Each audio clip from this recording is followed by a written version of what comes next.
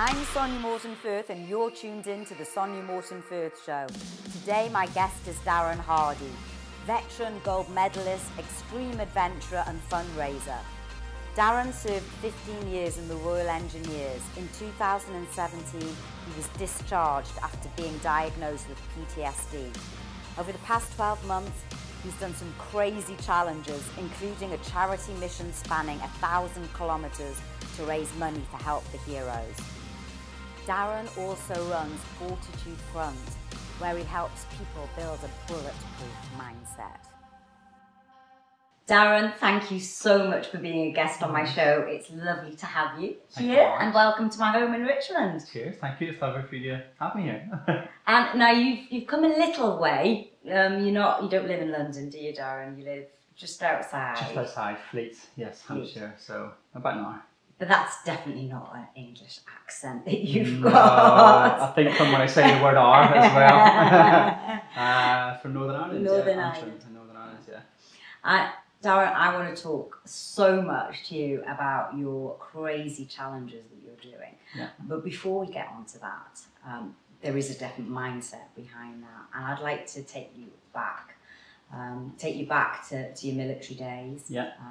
And first of all, why you decided to join the army?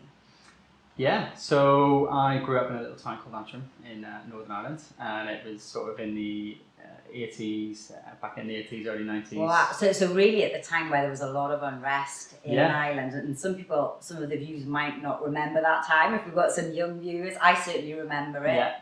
But yeah, it must have been. What was it like growing up? Normal to me. So Yeah. it's only when I come over here and I talk about it, people are like, what, that's normal? And I'm like, yeah, do you know, you didn't have men in balaclavas coming and knocking your door and making sure everything was all right as a neighbourhood watch. You didn't have people parading around with pistols at the 11th and 12th of July and firing shots off in the air. No? Okay. What do you mean you don't have petrol bombers? Yeah, it's an everyday occurrence. Yeah, yeah. And seeing things in, with the paramilitary groups, etc. in Northern Ireland, and growing up in that, for me, absolutely was normalised, and it could have been I'll probably want to say a career choice path for me, which I chose not to go down. And yeah, I mean, from the interfeud between them, the punishment beatings, the shootings that I witnessed early on in life, at age 8, for example, is just normalised for me. Wow, but to say that's normalised, that must be quite something. Do you ever look back on those points and think, well, maybe that has something to do with your mindset today?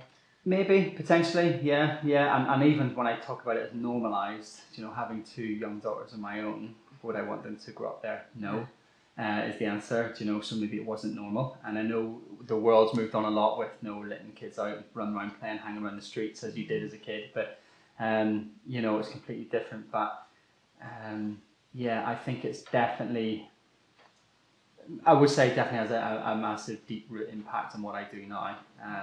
From especially in the competitive level of stuff, from winning all my sports day, best sportsman of the year, and especially that physical element of it. And I grew up without a dad until I was adopted by my dad, but it's at 12. Oh, wow. What age were you? So you were adopted at 12? Yeah, so it was me and my mum just, and then... What happened to your biological So son? I believe, I don't really know, and it's hard actually to get a lot of that, so my mum's not here unfortunately anymore either, so... but he left, I think, when I was like a couple of weeks old, so I don't know. I know they were married. He was also in the military. Yeah, but I don't know much about it really. Have you ever sort of reflected back on that and thought about looking him up? Or no, because I heard he was not a very nice guy, i.e. A typical incident that I was told when my mum was still here. He held a knife to her tummy and said, I'll cut this baby out of you and stuff, and he was quite violent towards her, and stuff, and it probably led my mum down the path, eventually to the reason why she's not here, which was alcohol, and so it's not. I probably, if I looked him up, I'd probably do something I regretted in essence. Yeah. So I don't want people like that in my life, No, of course not. Of course not. Yeah. But growing up without a father, and must have had some sort of an impact on you as well. Yeah, I mean, again, I'm going back to this normalised word because other people had it. So friends had it, close friends, you know, and it was a very sort of culture. That's how it was, you know. Either the dad was out down the pub, or and the mums got together and drank. The kids played together, and you know, and it was just that's how our life was. And then fortunately my mum met a man called Dave. He was, I think I was about 9, 10 at the time, and then he adopted me. They got married and he adopted me. And coincidentally he was in the Royal Engineers as well, which I went on to join. Wow, so you've got your adopted father that you call your father, he was in the army. Yeah. Your biological father, who you don't know, Yeah. you believe he was in the army. Yeah. So you had like the blood and the people around you. I think so, yeah. And obviously as well, like the military, albeit we had a camp in Antrim Town, it was 25 Engineer Regiment, which I later actually weirdly went back to serve there. You know, we seen military on the streets, but you never knew anyone in the military. Did you respect the military? When you were a kid, like before you joined in those days, was it something that... I mean, it was a game with the military in place as a kid. It was a riot would kick off and you would be chucking stones at him, you know. Yeah. It was a game, it was a pastime that we did. It was you know, if we seen a police or a military wagon come past on the road, we'd put our hoods up, pretend to do something like beat each other up, and then when they come after you, we would leg it. You know, it was a game. It was always like, let's try not get caught by the military or the police, you know, and or peelers as we called them back then. Wow. So probably not is the answer. Yeah. Until I was posted back there and on the other side receiving the stones and petrol bombs being chucked at me. So I know you were discharged after you served 15 years. Yes, so I served as a soldier, and then I coincidentally went on to commission to become an officer from the ranks through recommendation of leadership, which was quite nice. And you did that in Sandhurst. Yes, 2012 I commissioned, and quite nice as well through the fact of I left school with nothing. What does commissioned mean? So you've got non-commissioned officers, so you're sort of your lance corporal, corporal, sergeant, staff sergeant, sergeant major, and then you've got your officers. Then you have the Queen's Commission, so your lieutenant, captain, right, major. So it is quite an honour to... a massive honour. Okay. Especially for these people that apply from all over the world to come to the most prestigious leadership training academy in the world. Unfortunately for me, I'd seen it as a boring military course and didn't feel that, which I think is something in my game, my mindset, and it must be something growing up. I don't really see what I do as much achievement. We'll definitely come back to that, definitely, because that I think is, it's key. Yeah. But you went on, you did that? Went on, commissioned, up to the rank of captain again. So I went through Sandhurst as a non-grad, as in no qualifications, just through on merit, if you want to call it, which I think is a good way, I suppose. But again, and that opened up more doors for me, especially in the educational world, you know, with I left 3 C's of GCSE level to get the job I wanted in the Royal Engineers. And then on May next year, so 7 months away, I've got my Masters, you know, Masters in Business. Yeah, which is fantastic. So and that's through the Sandhurst route that definitely helped with that. So you were diagnosed with PTSD when you left? Yeah, so during my serve, during the last few years, yeah. What happened? Where do you attribute the PTSD or the post-traumatic stress? Yeah, so 2015 was a pretty shit year for me. Tell me about 2015. So we're in Canada on a training exercise. So I commissioned into the Royal Army Medical Corps. So I was in charge of doctors, medics, etc. We set up a treatment facility in Bathurst in Canada. And then for people who don't know what that is, it's a training area where all our tanks, our artillery vehicles go out. You know, all the heavy machinery, if you want to call it, goes out and operates and we do live firing against each other. And but it's not actual war. It's not. No, so it will be one battalion and another battalion, and this commanding officer will basically be against this commanding officer. Okay. Imagine a big game. Yeah. And it's all, we all get layered up with something called TES kit. So we could, if I aimed and shot you, it would beep that you've been hit and it would tell you your injury.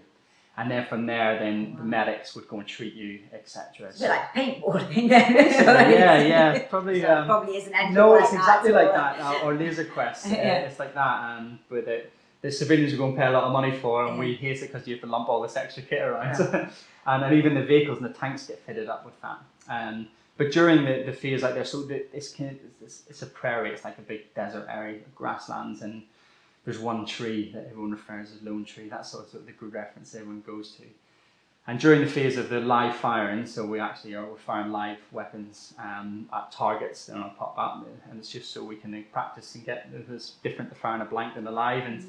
And some of the tracer rounds, so the ones that you see in the films that they fire, you can see the little where the bullet's going. So it's a tracer. It would set the grass alight, and because it's hot, it's like 35, 40 degrees heat, and the grass catches quite quick. And on this particular day, it was very windy, and it spread, so the fire was spreading quick. And we had loads of them. It happens all the time, and it's probably about the 5th time I've been out to Canada, so I'm quite used to it. And as everyone else knows, if you're in armoured sort of regiments, you're always out there. And you would have people trained soldiers that would go out and they would beat the fire with beaters to stop it from spreading, or a couple of the vehicles, like I was a 432 commander, which is an armoured tank. And we would cut the grass up to stop it from spreading. So the exercise would come to stop, and everyone would sort of get chipped in this. But this one particular day, the fires sort of passed us, and there was these people like beating the fires. And at this point, you finished Sandhurst, so were you leading? So a couple of years after I finished, so I think I was a captain at the time. Okay. So I was looking after all the. Saying I had physio, dentists, doctors, combat medical technicians. So you're leading? Yeah. So I had about 20 something guys there. Yeah, and we were sitting, and we didn't know the fire was where it was and whatnot. And I was sitting in my CP, which is command post, just manning the radio, and then this sort of a pickup truck screeches outside, and there's all this commotion going on. And I put my head out, someone shouting, "Boss, quick!" And we didn't know at this point, was it real? Because we were doing real life medical cover and exercise cover, so we were being tested with these, going back to the TES kit, So we didn't know at this stage. And so you didn't know if this was a part of it? We thought it might have been training. Yeah. Okay. And then very quickly realised it wasn't training. And unfortunately, the soldier had fallen into a fire, and she was burning. How did you fall into the... So, from what I'm led to believe, so I haven't spoke to her since the incident, but I haven't spoke to her until a few weeks ago. She reached out to me because she seen me on Good Morning Britain talking about this, and we're planning to meet up with her hopefully soon and talk her through my view of what happened on that and what the team did to help her and stuff. So I'm led to believe it ignited from behind her, and she tripped, fell back into it as she'd already beat some out.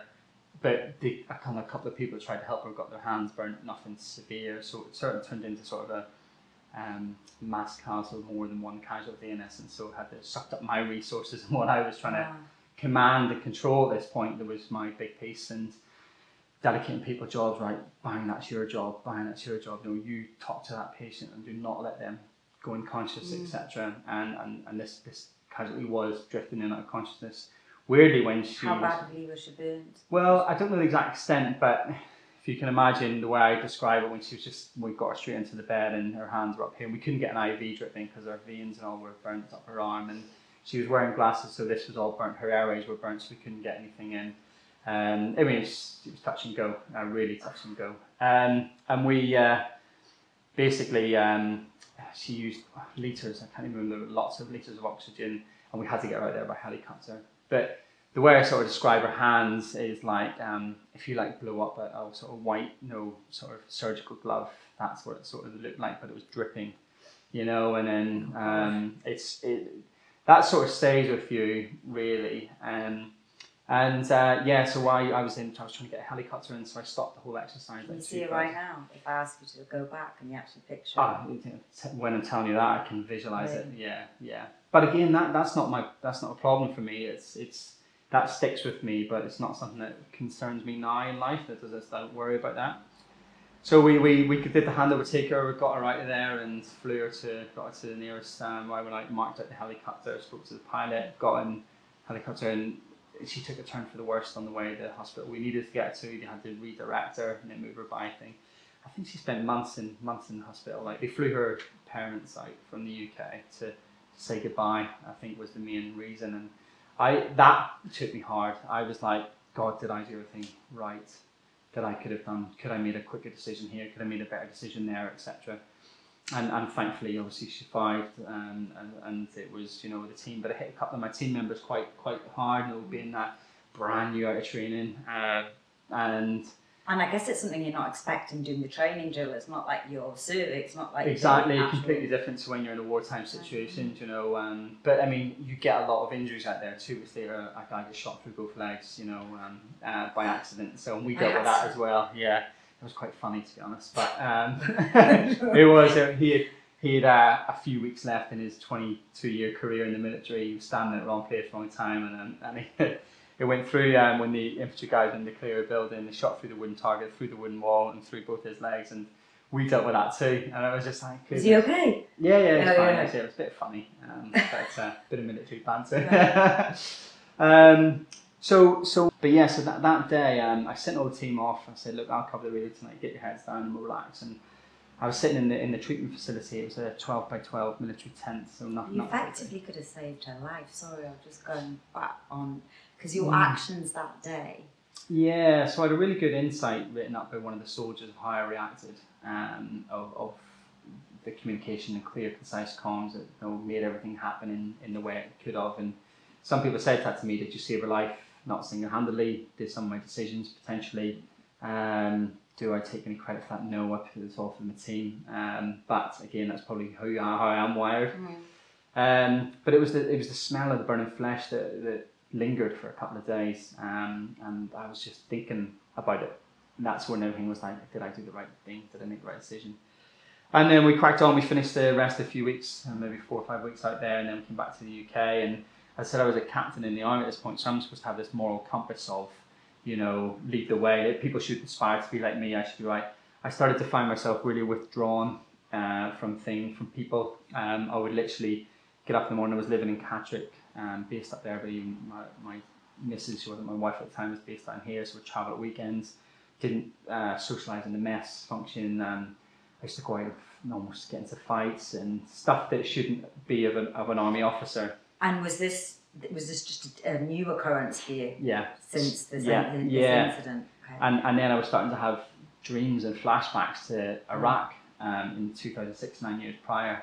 So what happened in 2000? I hope I'm not jumping the gun. No. So so I went and spoke to people in the military, reached out for help. Well, that in itself, so you actually did reach out. Eventually. So it took me 5 months, 4 or 5 months to do that, of feeling like this, and this really, I like to sort of describe it as an implode of sort of rather than explode, but my temper was exploding. So I would literally, where I live in Farnham, a little town, posh town as well, and someone had cut me up on the road, and that was enough to make me snap and get out and try and literally drag this person out of the car. When they'd done probably nothing intentionally, but there was probably some underlying issue there. Yeah. That was just whatever was throwing me over the edge. Yeah. I was like, I can't be like this. What's going on? I was actually at a kid's birthday party, and I sat in the corner of my own, and I felt really not wanted it. And it was my wife's friend who said, "What was wrong with Darren?" And then it was from there I was like, "God, is there something wrong with me?"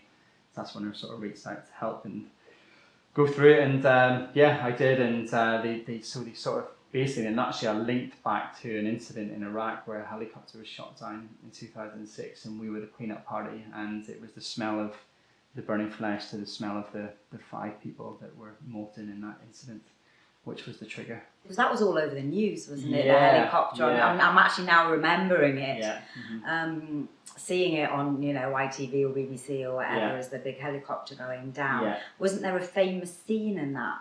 There was a couple of the famous. There was with somebody, a guy walking out burning. Yeah, falling in the tank burning. Yeah, the warrior. Yeah, so that was with. So as you can imagine, the helicopter went down. It attracted a lot of attention from the locals. It was saying caused riots, public order scenes, etc. And that was one of the scenes from there. I actually know the guy. I met him. He does a lot of running. I met him at the Warrior Games. Really, really nice, down to earth bloke. Is he okay now? Grant, yeah, he's obviously got quite a bit of scarring on his face and hand and that, but one of the nicest blokes I've ever met. So how did they link it back? Because you didn't suffer then at the time. No. So you'd been through the 2006, been through that scene. Fine. And you were fine. Yeah, didn't think much of it because it was my job. I was 20 years old, maybe 19, 20. But afterwards was when. Yeah, and even that event itself in Canada, is nothing to me, you know, as in doesn't bother me. I don't think about it, don't dream about it. Had a couple of words with myself afterwards about it, but it's everything now. So I'm talking to my dreams, nightmares, when we call them now, that I wake up at night to maybe once or twice a week. Still, yeah. Once or twice a week, and this is what, 2 years later since you were diagnosed. Yeah. But going back to 2006. Yeah. And what's really weird, I find that it mixes sort of fact and fiction. And I went and seen a friend of mine actually who's really good into mindset and psychology, and he was telling me, he put it to me so clear, a guy called Gary Turner, who come from he was world championship kickboxer 13 times, you know, but he's now got into the mental stuff. Yeah. And he got involved through the impact sports in the brain, but now he does all this other stuff. Anyway, he then put it to me so well of, if I hear a gunshot, a car or a loud bang, let's say, it will trigger something that makes me think of a gunshot immediately. Probably like most military people, you know, if they spent a lot of time in those areas. But what he was saying, obviously that could have happened at 40 degrees, 50 degrees heat out in the desert.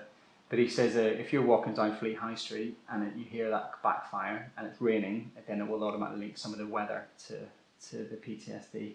And that's how the brain obviously puts it in. And then other things with what your brain knows, i.e. horror movies or war movies that you've seen, it links pieces of that. But you've actually lived the war, you've lived those horror movies, right? I mean, something completely, this only happened a few weeks ago. Normally I get a dream of, not even so much the helicopter incident, there was another incident out there where the Iraqi police shut the road off, and it was an perfect ambush set up in essence. But from what happened in reality to what happens in my dream is completely weird. In my dream, I take a shot, I fire, and I aim at a bloke and shoot him.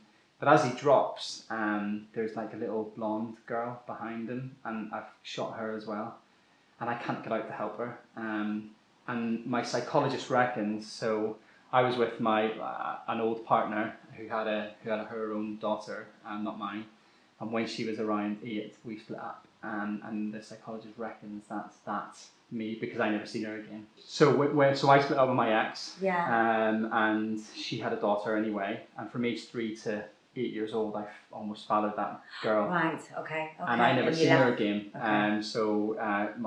She had an affair, went off, did her thing, and took Ruby away, and from there they reckon that girl that I've shot in my dream is that. I never see the face, which is really strange, but I can never get out of the vehicle to go and help, so it's something holding me back in, which is weird. And this is a recurring dream. That happens quite a lot. I had a new one in essence, which is nothing to do with anything. A mate of mine who died years ago, and military. I woke up, I was in my room, or I don't know, so I was still dreaming, and where I'm lying, the sort of bedroom door was there, and I had this sort of half a corpse of a body crawling round into my saying, Daz, help me, mate, help me. And it's your friend? And it's my friend, and I couldn't, I don't want to get out of my bed, help me. It scares the shit out of me, really. But my only sort of, by seeing, I still see a psychologist and stuff with my PTSD and everything, but the only thing I can sort of think of that is like the half a body that we recovered in the scene from the helicopter that went down, because we didn't cover like full bodies, it was parts of bodies, so it's the only sort of link I can make up myself. And so they've diagnosed you at this point with PTSD? Yes, this is by 2015, yeah. And then, did you have further low points after that, or were they continuing to help you? Yeah, so they did continue to help. So I right up until I discharged in 2017, and then 6 months after that, and then they passed over to Zora. I went through Help for Heroes. But I mean, more and more in 2015, I thought I was getting maybe a little bit better. And I was training for Special Forces at the time, and I was up in doing my time down in Hereford or Poole. I was down there for weeks in time, or up in Brecon, and we'd done a prep course, which is basically the last sort of selection point before actually going on SF selection. And I was coming back, it was a weekend off, I was coming back from London on the 5th of December 2015. And then I was like, phone ringing. I was like, okay, what's this? Seen 3 or 4 missed calls. I picked it up and I was like, Darren, your mum's gone. I was like, oh dear. So that hit me. I was on a loaded train coming out of London with my wife at the time. Who wasn't my fiance at the time, she was. Because we get married 2 weeks after that. Which we still went on did. But it was quite... The annoying thing for me, I fell out with my mum. She had a drink problem which split her and my dad up years before. My dad who adopted me split her and them up. And it's sort of her drinking problems, sort of tore bits of the family apart with that, which was sad. And the annoying thing for me, my last conversation with my mum was an argument telling her she's not invited to my wedding because I didn't want her for responsibility. Right, just my instant thing is, you did nothing wrong. Have you actually gone back and forgiven yourself, or not forgiven yourself, but let that go? I've got that, and I try to. Yeah, it's just annoying because she was dead excited, obviously, to come. And so when I went back, I think one of the hardest things that hit me. So because her and my dad weren't no longer together, I was next to Kingston, the eldest son, and it was just having to organise a funeral that a few days before getting married, a few days before getting on the toughest, most renowned course in the world of SF selection, and just carried on, did it all. And probably one of the biggest things that hits me is the dress that my mum bought for the wedding was all hanging up with the price tag on it. So we actually buried her in that because I thought that might have been a good thing for she would have wanted. So she was only 51.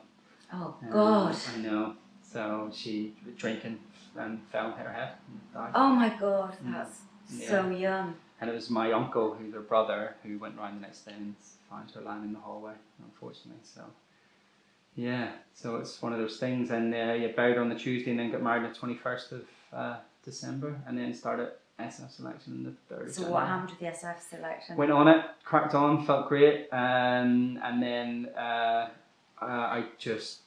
It must have hit me on it. You're right in Brecon Beacon, Black Mountains on your own all day. So I think it was, I was in and on my own and poof, just everything hit me. It was roller coaster emotions, and I went and seen the medic and they sent me straight to a psychologist and they took me off course straight away. And then from there, I just had this roller coaster 2016 of loads of surgeries I had on my shoulder. I've had 7 ops on it from another previous injury in the military, injuries, wasn't just one. And then straight that last sort of year to going through the medical discharge process for being discharged with PTSD and a shoulder injury. So this has been partially replaced and they can lift it to here and So. And do you think did you reach rock bottom on Brecon Beacon? Was that the point, or I don't think it was rock bottom because in 2018 when I thought about taking my life was rock bottom. So hang on, so you've already been discharged, from the army. Yeah, 2017. Presumably you were still seeking counsel, or you had some sort of counselling. Still seeing, so under the military care for 6 months after, so up until March 18. Can I, just on that, how long did the military have, or how long are you under military care after you were discharged? So through physical is 3 months, so physical, physio and stuff, and then mental is 6 months. 6 months. Which, to be honest, I think something would have got wrong. It's completely wrong. That's so nothing 6 months. My last session, I remember it was yesterday, it's like, oh, this is our last session today. I'm like, what? And that's it? You just left to go out into the big wide world? They transfer you over to TILS, which is the NHS version, but that's, again, that was rubbish, to be honest. I think they've got better now. And that's when I reached out to Help for Heroes, which is, I truly say, without their Hidden Wounds team, which is all psychology stuff, I wouldn't be here. So, that point at 2018, what happened? So we had Georgia, my eldest who's 3, come 4 in February, and we got married and decided obviously to have a kid, and it was great. I say it was great. I struggled to bond at this point. I was really like, I'm quite emotionless now. In a way, I think something's gone somewhere in the emotion side of stuff. For example, is you're walking down the street and someone drops dead, I'd be like, yeah, all right, cool. That's where I'm at in my emotions of it. Or if someone I even know that's passed away, it's just like, what is what it is. I think since having a couple of friends been killed and lost or taken their life, and then my mum, it's just like, okay, what's, you know, it's just another thing that happens in life, you know. We can't choose what happens, but we can choose how to react to it, you know. Of course. Yeah. And that's where I'm at now in this whole mindset piece of choosing how to react. And so yeah, so I struggled to bond my daughter. Everything was going pretty crap, to be honest. And then she was born. Where are we now? 2017. Yeah, and then generally my wife was pregnant again with Jessica, the second baby, which we thought might have made things a bit better, but it probably made things a lot worse. And then it was weird because I was going to all these dad meetings afterwards, you know, and everyone's like, "Oh, it's amazing," and I'm like, oh, "This is rubbish. What have I done?" You know. Yeah. And I thought to myself, but it's just pretty crap because society is busy saying, "Oh, you should be feeling amazing on top of the world and it's the most amazing." Yeah. But actually, that's a load of bullshit as well, because you feel what you feel. No one can tell you how you feel. Exactly. Yeah, and it is. It's, you know, got these little people come to life and just suck up every piece of resource you've got, time and energy, and cry, and you know, you're like, "Oh, what am I supposed to do here?" And you know, everything was just rubbish. I was in Civvy Street, not enjoying life and job. You know, I was like, "This is crap." I felt a whole sense of belonging gone. Because you left the army. Yeah, and then I was like, okay, well, I'm just going to sack this in essence, pull the pin in life, as I say, and I'd sort of planned in my head to book a flight out to the Middle East and go and be a mercenary and just fight until I die, in essence, and that, because I missed that. That's one thing I miss, is the adrenaline rush of it in a war situation, and you know, it's that piece that I wanted to do before leaving. And then what was my thing was like, you know, if I didn't have a dad at that age, I can't have my kids with no dad, and got to get a grip of myself. And I read a book called... So actually, I'm sorry, because that's just censored in my... So the fact that you, and I don't know if you realise this, the fact that you didn't have a dad growing up, although you might have thought that it didn't benefit you, it actually did benefit you, because at that juncture, where you were about to take your own life, it saved you. Yeah, absolutely, probably, 100%. And you know, we're made in the first 7 years of our life. You know, what sort of, I think as well, it's quite a cowardly act. I know when people are in that position, and it's just my own view and that, and you know, but and a selfish act.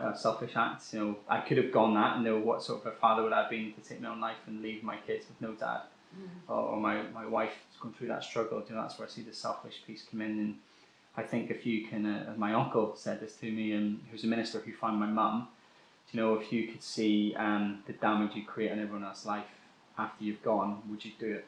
You know, is the question. And then that still doesn't, you know, I guess there's an argument both ways, because if you're suffering, you're suffering, and if you're actually suffering to that extent, you can contemplate taking your own life. And there are a lot of veterans. I don't know the statistics. In fact, I'm trying to find the statistics out. But I believe you looked into it as well, on how many veterans do take their own. I think 2018 it was 71. I think was the stat. I don't know about last year. Yeah, but 71. And there's no one, and because, as I understand it, and you just sort of said it, that post-traumatic stress doesn't happen just after the event. No. It can happen years later. So actually what we're doing is, veterans or people that are serving for us are leaving the army, and then they're suffering years later, potentially. 100%. And then not having any help or guidance. Yeah, and I remember reading something not so long ago, 2 years ago, about the... they don't think they're going to have enough mental health capability to cope with the Afghanistan PTSD in years to come. And I've interviewed a few guys that have served in Afghanistan. What do you think, if someone's watching this now, a veteran, or actually not even a veteran, someone that is on the verge of contemplating taking their own life, what would you give them? Any advice? Is there something that you could say to them? Don't do it, don't do it. Yeah, I think that sort of advice, as we said a minute ago, if you could sort of look into, realise what sort of, you know, what train wreck you'll leave in everyone else's life around you, your loved ones, and really think about them rather than yourself. And there's always a way out, I believe now, because I only say that because I did it, you know, and I had to dig deep and create this new lifestyle, which I've done, and you know, which we'll probably come on to in a bit, about how I roll life at the minute. and there's always something there to do. So I think there's always another answer. Or reach out to me and I'll tell you. Well, there you go. Is, you know, and we've got definitely. Yeah, there's other avenues, and I have. And help the heroes helped you, and I mean, even that, some guys have reached out to me, and I've put them in contact with the right people who help heroes who help me. So there's that, you know. And I think as well, you know, we talk about it in the UK of some of it things might be pink and fluffy. If it makes sort of, we always worry about what we say now in case someone's offended, isn't it? But in the military, you know, you've got to say it how it is, and that's what I say to some people. You know, some people text me now, so I get a lot of texts of people saying, "Oh, I'd just love to have the drive and motivation you have," and I'm like, "Well, do it." No, I'm not gonna say, "Oh, yes, of course you can." Like, just do it, and tell someone you're gonna do it. So is that why you set up, or was that what was behind setting up Fortitude Fund? Yeah, I thought that there could be more done about this, and I think by me sharing my story might be that answer. And I always say if I'm talking to 100 people and it clicks with one person, that's a little goal for me, you know. Especially they come out and I do a lot of talks in the kids' schools and that as well, because you know, and some of the feedback I get is phenomenal. So I love it. So set that up through, and the whole name, no fortitude, no by the pain and adversity, and in the front bit, lead by that. So turn your negative into your biggest positive. Wow, I mean that's it. Yeah. And you did basically. Absolutely, and everyone can do it, and it's what we call, I think, in the world, post-traumatic growth. And you as an individual, prior to regardless how you're feeling, you're still feeling, or you're still worth 100% to someone or anyone. And the way I quickly put it is a very easy way. You've got a £10 note, you scrumple it up, that's you starting to go downhill. Open it back up, you can still spend it, it's £10. Scrumple it more and stand on it, get it dirty, that's you getting low, but it's still £10. When you think you're rock bottom, I've ripped the £10 note in half, I've chucked it away, but actually I've decided, okay, I want to sort this out. I pick the £10 note back up and I sellotape it back together, and I can go and spend that still as £10, and that's you still. So regardless how broken you think you are, and that post-traumatic growth piece, the bond now on that £10 note, even though it's through some sellotape, is stronger than what was there before, because I can't rip that again. And that's what I like to I love it. That is amazing. I like the fact that you can't rip it again. Yeah. You've already gone rock. Yeah. They say you hit rock bottom, and then the only way, obviously, is up. Also, like scar tissue, you go into my shoulder, the scar tissue is now stronger, and the cut back through it's harder than what it was. It's the exact same as the rip in the note, but you're still worth that £10, you know? Do you think you've discovered your purpose? Because we talked about purpose earlier. Yes. I think so. I was actually, I've been interviewed in the Isle of Wight actually, and I said I think I would like PTSD. Now, even though I still struggle with it, I believe I can manage it well. But I was saying it's one of the better things that's happened to me, because I think I'm starting to make an impact in other people's lives.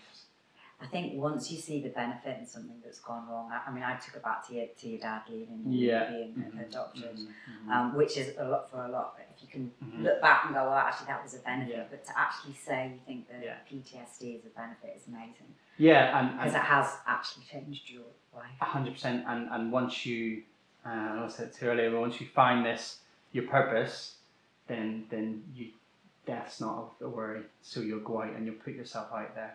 That's what I do in these challenges. So we've got to talk about this, because you do put yourself out there, and when you say death's not a worry, because we'll definitely come back to that one, it really isn't a worry, is it, for you? No. So tell me a little bit about these challenges, because over the past 12 months you've done some crazy shit. And you're just about to embark on a new one. But before we get on to that, tell me about the stuff that you've done in sort of over the last 12 months, particularly over in lockdown. Okay, so I wanted to sort of prove to myself and inspire others that you can change your life into whatever direction you want. I can go down this path one day, and people might think my path is that's my chosen path in life, but actually I'm going to mix up whatever someone else thinks that is, and I'm going to change and go this direction, and I'm going to cut my own path in life, is what I'm basically doing in a minute. So I was a sprinter. Yeah, and you'd won a gold medal at 2 gold medals, a couple of records in Colorado, won a 200 metre sprints. But again, we talked about at the very start, I don't see that much of achievement. Probably should. Why do you not see that? Don't know. I always think I can do better. If I'm running 11-second dead 100 metres, for example, or 10 something, I'm like, well, why wasn't it 0.1 better? you know, and I'll beat myself up about that 0.1 second. And it'll never be 0.1 because if you had that, you'd want to 0.1 seconds better Yeah, again absolutely. and again. And I also think as well, I just want to keep raising that bar. You know, it's Die by perfectionism, though. Yeah. and I say that Yeah. because I'm a bit of a perfectionist, not in the same extent, not with the same things, but yeah. Absolutely right. So yeah, so I went from that sprint, Army Sevens rugby, so all fast twitch muscle fibers. I thought, all right, I need to change my life. And I mentioned there about reading a book. I read David Goggins' "You Can't Hurt Me," and that blows an animal. Yeah. And I was like, and I'd like to get him on the show. I will do one day. Yeah, and I thought, right, I'm going to be a UK version of him, and that's what. Or Irish version of UK. European, whatever it may be. And so I googled, land in bed one night, I googled world's toughest events, Yukon Arctic Ultra came up. I was like, bang, you can do a marathon in it there, -50, you can do 100 miles, you can do 300, and I was like, bang, 300 miles, let's go. Don't know how I'm going to do it, never done that before in my life. Just tell me, the Yukon, so it's super cold, right? When I say super cold, what -50. Yeah. -50. Yeah. So when I was out there and going along, and I've got a quick hallucination story as well in a minute, but it's that cold, I had to keep taking my outer layer of my gloves off, so it's just my under layer gloves. And the very first night, I think it was -47, and defrosting my eyelids because they kept sticking together every now and then. Because the first night, most people get their heads down, but I carried on, as did a few others, with a great guy I met called Chad, some Canadian bloke, and we just kicked off well, and we went. But there's elements of the time we weren't with each other, didn't see anyone out in the middle. You can head towards, you see all the foxes, or not the wolves, the moose and all around, and you think, oh, this is adrenaline. One of these could attack me right now, and I'm ready, you know. Not really, I was tired, and it would have killed me in an instant, but I was living this absolute dream out there. To the point of hallucination, and I was walking along, and I looked up, and I seen a manatee, a sea life animal. Yeah. And I was like, what? Just in the on the side of the track, and I was like, oh my god, what's a manatee doing out here? This shouldn't be out here. How's it got here? And I was walking up to it, and I was like thinking, right, how am I going to get it back to the sea? I'm nowhere near the sea. You know, it's frozen, it's miles deep, and all this stuff. And I was going up, and I was like, okay, are you alright, mate? Talking to it, crouching down, going to go and try and help it, thinking how I can make a stretcher, put it on my pulp, drag it, whatever. And it was as I was coming closer, do you know when you talk to the dog and it does this sort of thing where it turns the head? It did this. And then as I got really close, it was just a log with a bit of snow on it. And I was like, oh my god. Which then makes question, because I've seen a mouse as well later on. I was like, did I see a mouse? Because I linked that mouse to the Gruffalo that my kids watch every day. And it's like, that's the little mouse in the Gruffalo. And it's like, heads off with it.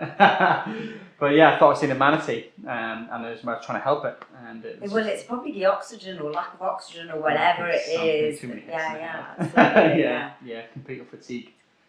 So that was the one event, and I just got a buzz for like doing these crazy events, you know, and loving it. And I did a few other 24-hour fitness events, you know, round the clock for 24 hours, doing as many press-ups as I can, sit-ups and mile-and-a-half runs, which is a military test. And you just jogged on a treadmill in the dark? Yeah, like so it was VE 75. Day, 75th anniversary VE Day. I did 75 miles with 35 pounds in my back, and in the 12-12 military tent in darkness. That to date is the hardest thing I've done mentally. Wow. Now tell me about that. Why, because you've done other things that sound worse. Yeah. Like the paddle boarding, the cycling, and then the chucking marathon on at the end. That sounds pretty bad. Yeah. The running on it, because I don't mind running. Like when I used to run, treadmill never bothered me. Yeah. Although the dark bit might. I don't think it was even the dark. My body was just shutting down. So about 51 miles, I struggled big time. And this is the Pathfinder published this piece in their magazine, and I was body was just starting to shut down. I couldn't even do 800 meters without getting off and run to the toilet. You know, it was just like I couldn't take on enough fluids, but then I was constantly pissing it out, and then I was shaking, and then it was like 2 o'clock in the morning. I was where the toilet was in the next building, so I had to go outside, and it was freezing. I sat down the curb and started to really shake and like what's going on, like feeling dizzy, feeling really bad. Did you have medical? So I had a guy on support with me, but he was sleeping at the time. I didn't want to bother him and wake him up, which I didn't in the end. I just left him to it, and he got annoyed at me for not telling him eventually. So anyway, so I thought to myself, I was raising for Great Ormond Street Hospital, and my kids made me this little poster saying "Go Daddy" and their handprints on it. You know, we love you. I thought, okay, my kids, I need to get a grip myself. And then I thought, why am I doing this? I'm doing it for children in Great Ormond Street Hospital. Some of these kids can't even walk, and there's me moaning about me not even putting one foot in front of the other. All right, Darren, get an absolute grip yourself. And then that next 9 miles was horrendous, grueling. And then something clicked. And then the last 15 miles, I actually did 76 miles, because in the military we say, oh, one press up for the Queen. And I thought I'll do 1 mile for the Queen. And I did like a 9-minute mile with the backpack on for the 76 mile, which was fantastic. Just flat out, just went for it. And so from mile like 60 to 76 was amazing. Last 6 miles, that my camera guy came in, he was doing photos and that, so just seeing someone else was a bit of morale perk up. And I was like, yeah, this is, I'm off, I'm where, yeah. It's very different to being on a race. Obviously, the crowd, you know, carries you when you're doing marathons or half marathon or whatever. But and all these events I do it solo. So some people come and join in. Like the one I did just after that was I did 52-mile tab, swam across the Solent with my kit in the Bergen, pushing it across, and then ran 70 miles around the Isle of Wight. That's just made up again. I mean, this is craziness, but what, you talked a little bit about the mindset, you thought about your children, and that sort of got you through that really tough point. But there must be more, because, other people have got kids out there, other people can just think of, what is the mindset that says, I'm just going to absolutely beast myself? And just, I sort of throw this in, is it linked to your PTSD? Potentially. So this next one I'm working hopefully with a couple of guys at Oxford Brookes University about me and my head. Why do I not stop when other people want to stop? And as David Goggins was saying, 40% mindset. I do believe that. And some people say, your mind controls your body. I want my body to control my mind. I believe your body will keep going further. It's the mind that says stop, but just keep pushing. I mean, I completely believe that your mind is the one that is controlling you. But I want to try and change that somehow. I don't know how. Only because that's what people are saying. I'm like, well, I'll prove it wrong. And then that's what led me on. And I don't even think about these things. I don't think in detail. I work out. So the last one was 780-mile cycle, back cycle, and that. Didn't even have a bike. I've never been on a bike really. I was like, just pick up a bike. This next one, 10 Ironman distance triathlon. Okay, tell me about this. This is crazy. It's called 10 by 10 by 10. Yeah. Why is it called 10 by 10 by 10? So 10 Ironman distance triathlons. So 2.4 mile swim, 112 mile bike, and then a marathon. Every day for 10 days. 10 consecutive days. Just repeat that's every single day. So that's not just you doing an Ironman, which is tough enough. Yeah. You're doing 10 Ironman individually, not all the swimming, all the running, all the... I'm doing a full Ironman distance triathlon, then the next day doing it for 10 consecutive days in 10 locations, which hasn't been done. So this is where, and the last one being inside the London Eye. What? How can you run inside the London Eye? So they're going to link a treadmill up, and I'm putting my turbo in there, and I'm going to swim in the nearby hotel. Oh wow! Yeah, so that'll be tough. That'd be brilliant. It's the last one. That's the one where ITV's what a view! I know. As you're jogging along and you've got ITV there. It's Good Morning Britain. That's going to cover that again. A couple of big sponsors like Ribble and stuff. Solomon, they're all picking it up on there in some endurance magazines. Who are you doing it for? For Healthy Heroes. Healthy Heroes. Yes. Brilliant. It's fantastic. So, and that conversation came around. Never done a triathlon before in my life, I'm only still learning to swim, and it's in 3.5 weeks. And I did a full distance last Sunday for a training session, which went all right. It's the first one, so I thought. And the conversation I had with myself was driving to deliver a talk to one of my old regiments, and it was like an inspirational talk. And I said to myself, "Should I do an Ironman? Yes. Should I do 10? Yes." And that was like just all my thought process. Didn't have a proper bike, so the one I did, this 780k, was borrowed from. But now I've had a sponsor, so I'm ready to go properly this time because it was hard. Do you never have a little thing inside you saying, you can't do that, don't be silly? No, so I talk a bit about VME, so visualize, mindset, execute. So tell me about, I'm a big visualization person. I mean, I'm sitting in a flat that I visualized over a year ago, and I went back on my diary and I went Riverside View in Richmond, that's what I want, and it just literally, and I remember visualizing it, seeing it, and bang, I'm here. Yeah. But how does visualization, because they do say it in sport as well, massively, sprinters. Yes, we used to do it a lot on a track, and this is where I probably come from. Steve Barkley, he chucked a silver medalist and he didn't chuck a javelin 10 months before the event. He visualised every training session because of his shoulder injury and then went on and chucked a silver medal distance. So it's huge, it's massive. So I can visualise now my, not even thinking about the 9 previous, the 10th one being in the London Eye, loads of crowds there, media, and then being finished, and then my sort of trademark is getting a pint of Guinness afterwards. And you can see it, can you feel it? I can taste as the well, Guinness. and you can taste it. Yeah, I can taste that cold Guinness just getting down my head. And that's what they say, it's the visualisation, but it's the feeling, it's the smell, the taste, everything about. And that's exactly it. And if you can do that, it's now, I've now planned my next 2 events. Oh right, okay, so what's the future? Well, they're secrets. Yeah, they're secrets. Yes, we can't go on to too much about them. Is the book a secret? Oh, no, I've let the cat out. No, it's not. It's not. So, and all these are going to be in the book. The mindset is going to be in the back. So I've been interviewed on all this stuff, and they're like, "Why do you do it?" And all these ones are the interviews of the mindset. So people see me do it, and they're like, "Oh yeah, you're a machine," but actually, it's tough work when I'm doing it. You know, it's hard. Of course it is, and you can't take that away from you. It absolutely must be horrendously hard, physically, obviously, massively. But it's got to be up there. It's self-discipline. The people don't see me, well, I do because I post about it, getting up at 3:30 in the morning and going to the gym, and then, you know, I've done 3 or 4 hours training before most people are out of bed, and then I train in the evenings again. So. I just had a quick question, why do you do it? What's for instance? I think it's my management for the PTSD. If I don't do that one day for whatever reason, my wife notices a difference in me. And I truly believe, someone like myself, PTSD, it's my loved ones affected, not me as much. So I do it for all that reason. Do you feel more worthy when you do it? Do you feel more love for yourself when you do it? Yeah, I think so. Self-worth. Yeah, self-love, self-care, you know, look good, feel good. It's all that, and knowing just the benefits of the chemicals that training releases in the body, the endorphins, etc., versus something bought over the counter is better than anything, is my belief. Wow. Darren, where can people find out about you, and if they want to donate? Yes. For this next challenge, the 10 by 10 by 10? Yeah. Where do they do that? And we'll put the link as well. Yeah, so Instagram, post every day, so it's Darren Hardy 4. On it, and the Just Giving is /Darren Hardy 7.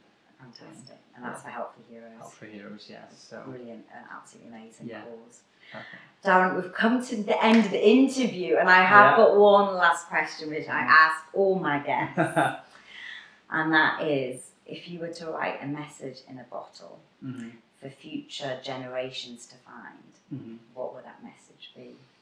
Oof, Sonya, bloody hell. That would be a great one. yeah. Probably, I would say, cut every piece of negativity out of your life and focus on what you want. That's fantastic. Darren, thank you so much for being a guest on my show. You're phenomenal. Thank you. Appreciate it. Hope you enjoyed the show. Remember, there's a new interview out every Monday, so hit subscribe and like, and you'll get it straight into your inbox.